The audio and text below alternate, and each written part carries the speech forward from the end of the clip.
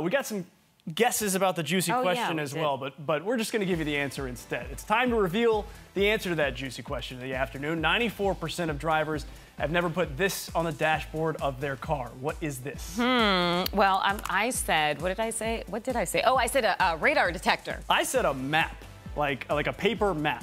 Okay. You spread it out on your dashboard. Oh, and it's a bobblehead. It's a bobblehead. And that is the Pope.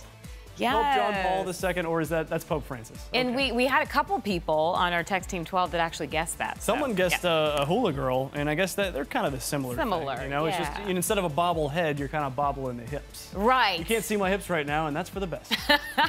But I can.